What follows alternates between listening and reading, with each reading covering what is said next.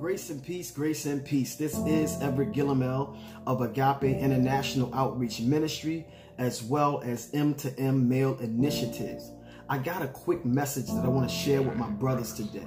I want them to be able to reflect on what I'm about to share with them and examine their own life to find out if there is a missing piece that they have not found. Do you ever think about that there could be something in the heavens that God has not yet released to you?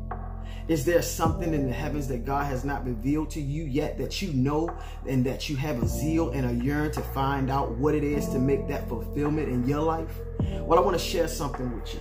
I want to share that until you understand that you need to position yourself spiritually, relationally, as well as emotionally, you'll never understand and you'll never get what God has for you, because when He created you to fulfill the mission and the mandate to be men-powered. When I say men-powered, this is about men being powered by the grace and by the mercies of God, so that they can fulfill the very mission and the very commission that God has put us here to do. So I want to share something really quick. I want you to understand that there's an inner knowing that you have not fully gathered or gained yet.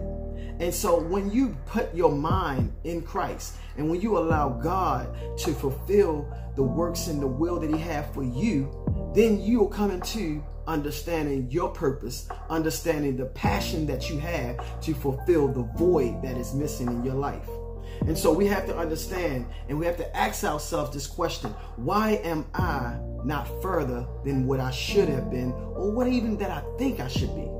Why is it that I'm not further than where I think I should be, or where God wants me to be? Well, I want you to understand that rather than blaming your wife, rather than blaming your siblings, rather than blaming your parents, rather than blaming your children, rather than blaming the very job that God has you on, you have to reflect and say, am I in the atonement and the will of God?